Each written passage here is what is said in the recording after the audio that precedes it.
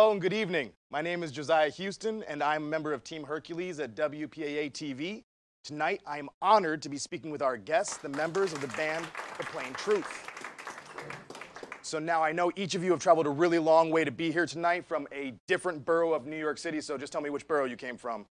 Long Island, Bronx, Brooklyn.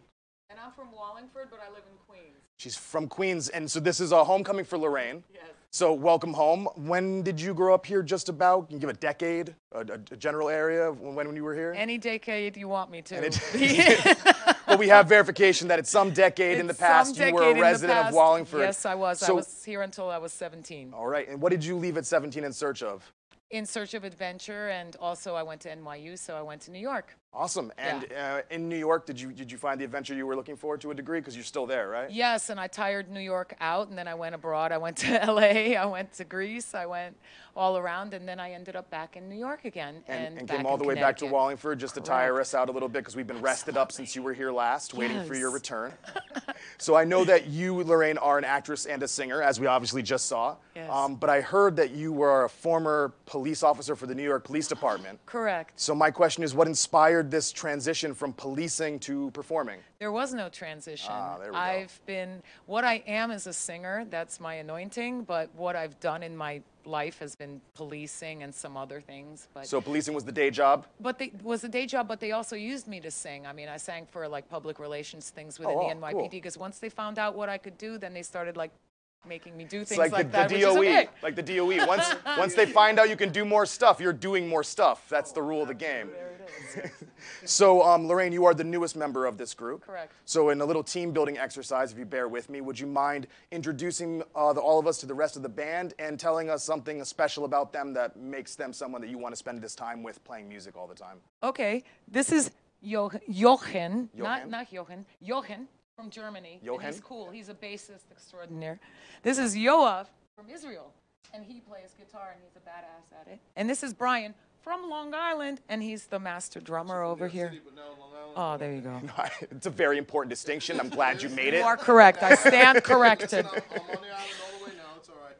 Well, we're praying for you out there, hoping that you're making the best of it. For now, I'm going to ask a simple question.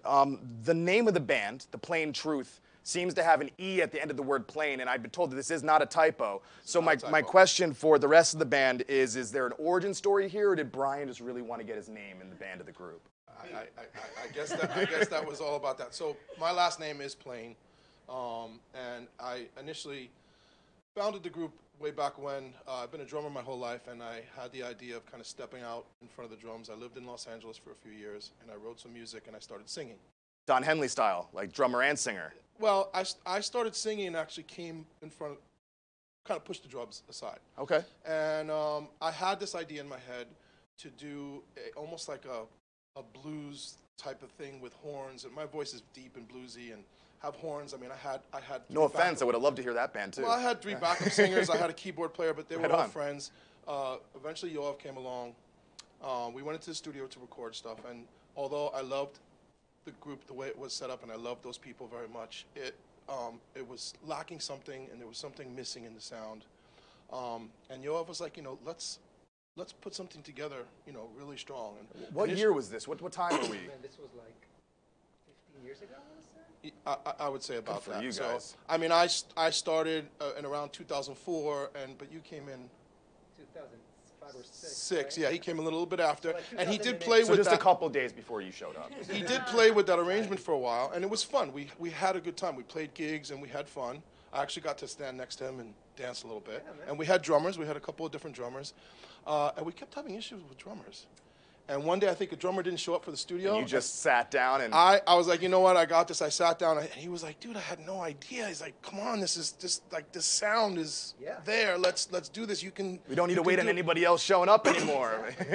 I started playing drums, and I was doing the singing and playing the drums. And we went through a couple of different... It was always me and him, but we had different bass players.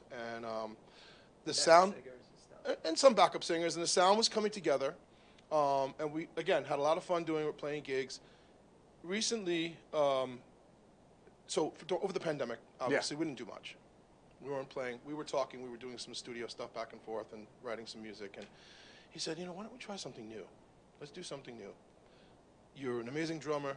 Stick to the drums. Let's get a front person with some character, some attitude, some sass. Yeah. Oh, I was waiting And for the sass to come out. He ended up meeting Lorraine and brought me in, and we very much enjoyed what we were hearing and kind of ready to take it to a different level. We kind of had done what we were doing. We took it as far as we were going to take it. Right, so there was another evolution the band needed to go through. Obviously, we're no spring chickens. It was time. Let's get a spring chicken in. There we go. Let's get a beautiful who's young manager. lady in who can shake her behind and do what she's got to do. And hit the notes. and hit the notes and sing. Yep. And bring it to another level. So this is where we've come to now. Yes, it is still the Plaine Truth. A majority of the music that we have, the songs that we brought forward that Yoav and I have written. Now we brought some of Lorraine's music as well. Nice. And kind of molded it to our sound together. And we're continuing to write. Jochen also has got some music that we're going to eventually try to incorporate. And it's a cooperative band. So no Beatles left out. No, there's this is a no band Ringo's effort. going, why do I only have one song Just on the album? because my name is there does not, there's no leaders here. We do this all together, and we have. But for the record, if you are trying to Google their music or find their website at home, it is the Plaine Truth, Plaine, Plaine. Yes. .com. Oh, theplainetruth.com. You don't even have to Exactly. Google it. Just write it all in at once. I think if you don't put the E, it takes you to some biblical site. You don't. Which is it does, which is It actually actually does. the reason why. That is a question I put here because I wanted to make sure if anybody was That looking E is for very you, they found important. you. and Plain not- Jane. I tell people plain Jane with an E. If they want to find God, you can do it on your own time. But if you're Googling for music tonight, add the E to the end of Plain And to just find the to Plain follow Truth. what Brian was saying, so we're very, very happy to have Jochen and Lorraine playing with us, guys. This was fantastic. We're going to talk about shows later on, but this is awesome. Thank you. Well, that leads pass it to Lorraine because Oh, it yeah? leads directly into my next question, Okay. which is you guys clearly have a strong chemistry on stage. Brian jumped a little into this already, but when did you first start playing together, and how has the band evolved over the years? Does anybody else? I mean, you gave a great take on that question already. Does anyone else have? I mean, you were there from the beginning as well about how the band's evolved, where you guys have gone with sound. Any other? So maybe we'll let Lorraine and Jochen take wanna Yeah, talk yeah. about their angles, these things, since coming in? Yeah, sure. Well, I joined actually in July. Oh, just recently. In Just July. recently. I think like a little bit after Lorraine. So I'm actually the You're newest the one. newest Yeah, one. I'm the newest I one. did my research and I still messed up. No, it was like I was talking with him like for quite some time because he wanted to Right, we wanted to do like a cover. cover right? thing, but this Never- did not happen. And then he asked me, "Oh, are you interested in playing originals?" And I said, "Yes." So he invited me in for a sound check, and it was like this instant kind of connection. It was fun, like the chemistry between the different members. I thought you there. guys have been playing together much longer. Yeah. It felt very. You guys have Well, that these that guys are so time good, together. They just Jump ramp right really in. up very quickly. It's, Yeah. it's also like it has this like professional attitude to it. Like it's not just kind of playing around. You come in to put in the work and put in the effort, but still not forgetting the fun. So it's really a nice combination of everything. So the vibe is less hobbyist and more craftsmanship, right? More craftsman. Correct. That's how I always think about it. It's like, well, a hobby is something you do for fun, but it's very lackadaisical or leisure, whereas a craft is something you do for fun, but it's work. It's that, you know what? It's craft, obviously, but I think more than anything else, it's just a vibe, right? I mean, we get in a room, you know, we either write something new or we play one of our songs, and you just ride this wave, you know, of sound and power. It's just amazing. So I think This is a man who enjoys the state of flow, which is definitely man. something that every musician can That's- speak to. That when you get into that zone and you're like, where's the last 2 hours gone? That's exactly right. Once you get in the zone, it's just so much fun, and that it kind of It's a takes care of natural itself. high. You get those endorphins. It's almost better than Oxycontin, right? You just that natural feeling. Now, you describe your sound on your website, theplainetruth.com, as rock influences with 70s soul. I thought that was a really interesting description, so I'm going to ask you to expound upon it. Which artists from these two genres do you feel are most influential on the original music you are making today? And you can pass the mic around, give yourselves a second to think, but you know, who's your rock influence, who's your 70s soul influence? I'm putting you on the spot to see if there's anyone that pops into mind. For me, my influence, my big influence, and I only discovered him like 5 years ago, although I was around for when they were in their heyday, the front man of In Excess, Michael Hutchence. I discovered him 5 years ago, and everything that I learned, like the way I move and the way to move on stage and just writing lyrics even, because in LA, I used to go to his gravesite and I used to sit there and write lyrics and clean it off. Oh, wow. Yeah. So you have real connection. Real connection. I met people and just really connected to that guy. So that's who's influenced me. From the 70s, I guess, all the classics like Elton John, Cher, that's another story. But, you know, just different people from like that, but really Michael Hutchence. Okay, Michael Hutchence, great answer. So there's a couple of things for me. So first of all, as a drummer, I have to say first and foremost, John Bonham, Led Zeppelin, the man. Second favorite drummer. God, I don't think I ever cried so much when we lost anybody outside of maybe Chris Cornell, because that's as a singer that was that's my. But God, influence. So I have to go quickly back to a story. My first show ever. I'm going to date myself here. Radio City Music Hall. Okay. My mom takes me to see the Jackson 5 with the OJs. Nice. And this is my we're first just show. Jealous. We're not even concerned about what year it is. I'm not as big as that star. I mean, okay, yes, I was a tall boy, but I was a little.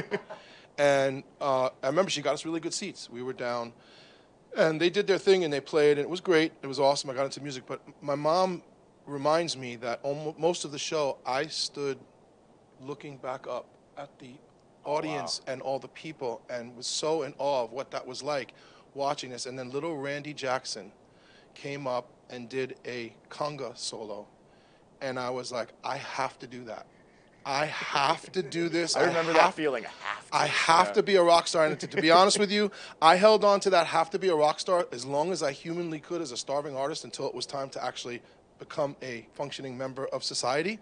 But those were like the earliest things I remember. I mean, and then of course all the bands I had hair down to here. We were playing Kiss, Me too, AC/DC. bud. I had hair once too. I'm actually in. You still do. Yeah, I know. Stop. I'm actually still, to be honest, I'm still in a cover band now. We play all over Long Island. We have a great time, and it's so much fun to do it. But those bands just coming up, I mean, it just kind of became who you get molded into, the music that you listen to. And my mom listening to Stevie Wonder and all of that great soul, just kind of stuck with me. And when it was time to write and then also put together like some melodies and also the way I'll sing sometimes, it's all a function of all of that put together. So that's what it is for me. Awesome. It's a great answer, brother. Thank you for sharing. Yeah. So I didn't get to see the Jackson 5 because I grew up in Tel Aviv. They didn't go there. They definitely toured Tel Aviv at some point. No, I don't think so. Well, actually, Tel Aviv was well. I mean, back in the 70s, probably not. You know, now maybe people go there Michael more. made it there. Who knows? Michael did make it there, by the way. But Michael went all over the world. Not the. No, not the Jackson. But you were National only, Tel Aviv was only 30-some-odd years old at that point, right? No, I grew up there. No, I'm saying. For no. the Jackson 5 This to have is- made it. Since '48. No. It's been around. Okay, so it's still fairly new. Yeah, fairly new. That's true. So I guess for me, the '70s influence is more Aerosmith and old Van Halen, and then like Brian's mom, Stevie Wonder, amazing and old. Yeah. Oh, it's her birthday, by the way. Right. Happy birthday, birthday, Brian. Sheila Plaine. 80 years old. Freaking awesome. Wow. Love you, Mom. She actually comes to our shows. She's amazing. Amazing woman. Absolutely, it's fine. So, bringing those together. And, Van Halen in the 70s, I mean, that changed the game, right? Exactly. Eddie Van Halen changed the sound of the guitar for an entire generation. Right, It's and, hard not to and have the that big entire band, influence. right? I mean, it was Eddie, of course, but then Diamond Dave and all the other guys. The good days, the early days of Diamond Dave. Yeah. Right. So it was a thing, right? A thing that was all together, all these four guys all together. That made Van Halen, right? Well, they gelled as that cover. They were the premier Exactly. cover band for years. I mean, they talked about how they got the Kinks albums and they just learned them front to back because playing Kinks songs live always got you invited back because it's just a good time. Right. And so they learned all those Kinks songs. Van Halen as a cover band is like, that's how they became who they were, is just winning out and playing the greats over and over. Then they changed the game, which was amazing. So I'm that's an pretty Eddie much fan. For sure. All right. Well, I have to start with Van Halen too, but more like later, more like the Sammy days. Sammy Hagar days. Yep. Just I like it more the musical, and I like Sammy as a singer more. No, but I Talk about that. I feel like we're going to lead to some future band room discussions that take you guys off of focus. But yeah, no, not that I don't like the old days. it's hard to find a bad Van Halen album for those 2 That's true. decades. That's we have to true. wait. We have to wait to the 90s. The one for those. with Gary from Extreme was not so funky. But that's a different thing. No, but I grew up like in. My dad was a music teacher, so I grew up with classical music. Then discovered like rock, pop. Like Michael was huge. In the 80s, you had Michael, Madonna, Prince. Well, you played the bass, so was Rick James playing on that first measure all the time, changing the game a little bit for you, or? Not so much Rick James. Like I have when I started playing, like I had like a few bass idols, which was like Jaco Pastorius, amazing bass player Sting, Paul McCartnney. Paul's underrated, but he's getting his due lately. He really is these last few years of his life. He's such a musical guitar bass player. For not knowing any music. Yeah. I mean, for what did Quincy Jones say? Those no-playing MNFers, right? Those guys who didn't really know how to play music, but they created some of the long-last. It's crazy how to get from one chord to another. If you don't know, you find a really original way to do it. And that's what's the genius of Paul and John. You know, especially with Paul, he writes like very catchy bass lines, the ones that you can sing. And I always that's always what I embrace. I'm a fan of like making like melodic bass lines here and there, and this is like Paul McCartney, Sting. You got that bouncy bass. I can hear what you guys are playing. It definitely like catches your knees before you even. Yeah, hear it, yes, no, and definitely have all the funk basses. Like it's just like a big repertoire. Like Haslip from Yellow Jackets is also kind of huge. And Flea is an amazing bass player. Flea is an amazing bass player, and for sure. He definitely outshines his own playing sometimes. He's a little bit nuts, but it's kind of all right. That's kind of part of the deal. But he's an absolutely incredible musician and bass player. Let me transition to this next question and ask you first, because we started talking about this a little bit before we got on, and I really love the answer you started giving. So as a musician myself, I'm not going to brag a little bit, but I played a couple instruments, and I definitely feel like I have my own answer to this question. So don't take offense, but I'm going to ask you an obvious question and make you answer it live on camera. So I feel like I know the answer, but for viewers at home, I'm going to ask anyway. What is it about playing music together that inspires you to find the time, to haul your gear, to drive the distance? We're in Connecticut. These are all members of New York City. To put on another show together. That's a lot of effort to put in. So my last big question for you guys before we plug your next tour dates is, what is it that you get out? Well, for me, music was always an important part of my life. Like music was always there. Music kind of, it's a part of kind of putting your emotions and thought into something that you can hold on, and it's also like the band. This one also in particular, but also like most of my old bands, was always a way to when you at the end of the day you just do something you enjoy, something to relax, do something to where you just can kind of do something different for at the end of the day, just kind of escape whatever bothers you. So like a decompression tool, right? Yes, like its own personal therapy you were talking about kind earlier. Kind of personal therapy. But it's more than that. It's not only like a therapy. It's also like a way to express myself, to put your heart and soul into something that kind of connects with other people. And so that's that self-expression that is nourishment, is regular nourishment. Absolutely. Awesome. Let Lorraine go next. Music literally, in the words of Shakespeare, being food for the soul. Fantastic answer. What about you for yourself? Well, for me, being in a band and music has just been my dream since forever, and being in a live band with great musicians like this one. I mean, it's like I want to tour with these guys like 400 days out of the year, like a Buck Cherry or something, you know, and get to Wembley and play in front of thousands of people as far as the eye can see, or play for one just as equally good, because I love being on stage. I just love it, and I love live music. I love this kind of thing, and And that's basically all I ever dreamed of since I was a little girl with a hairbrush in front of the mirror, you know. That specific practice in records. front of the mirror might have been why you were so natural in front of 3 cameras with no real audience. So that kind of practice might have actually suited this performance tonight for sure. All right. Because it's a different kind of performance when everyone's in the building and you got all that energy versus there's 3 cameras and you're hoping someone else on the other side of it paying attention. It's a very a different, muted almost, you know, experience, but you get that singular feeling of like somebody's out there. I know someone's watching, because they are every time. There's people out there watching for sure. So what about you, Brian? What is it that I mean, you've been doing this for a long time. You know, like I said before, when I was young, nothing was going to stop me. I was going to be a rock star, and like I said, life gets in the way, and obviously you have things that you have to do. And now, it's in my blood. It's who I am.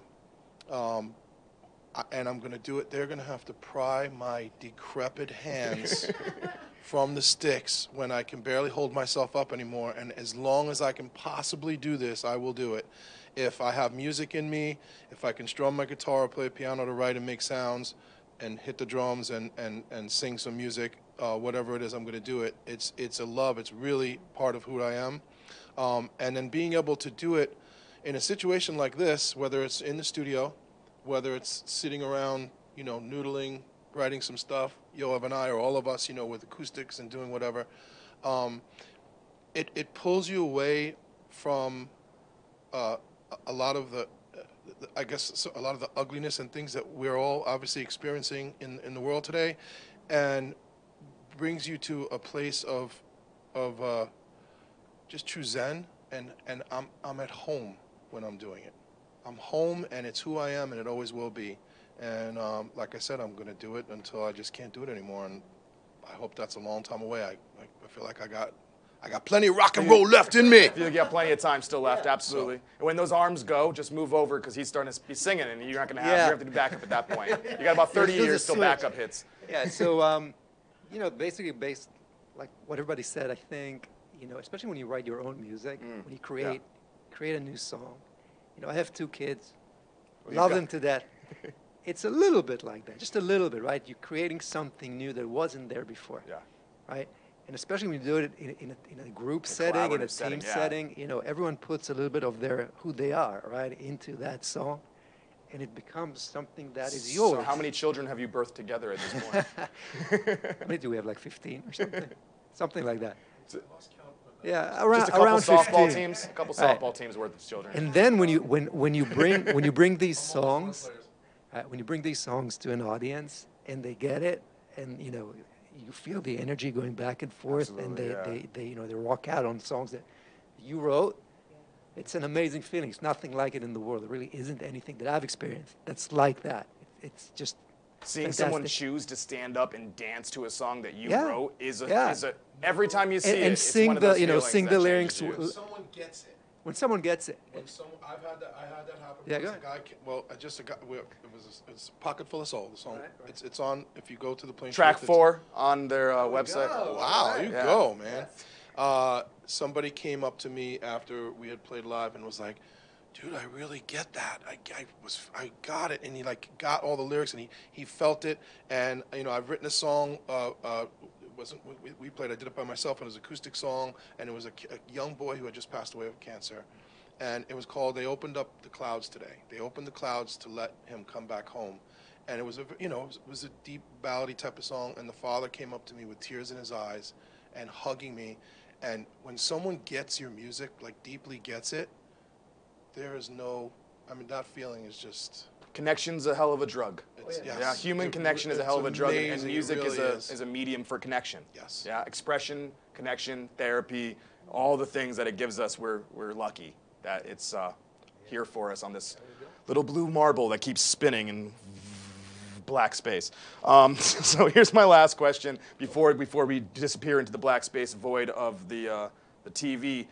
Now that live performance is safely making a comeback. I know we were doing fire escape sessions all throughout the pandemic. So we have this the door you guys came in through, our fire escape door, we were having musicians come in, set up, and everyone's back there, no contact. They set up in front of the cameras, they play, because there was no live music, but we were able to provide live music to the community from all over Connecticut, because these musicians, they wanted to play, they wanted to keep sharing and keep connecting, but they didn't have an avenue to do it. So we had these wonderful, sessions over and over and over again throughout the pandemic, but now, live performance is coming back. People are actually vaccinated and going out and safely spending time together to share that energy again. So I'm going to give you a chance here to plug what plans the Plaine Truth has for the post-pandemic future.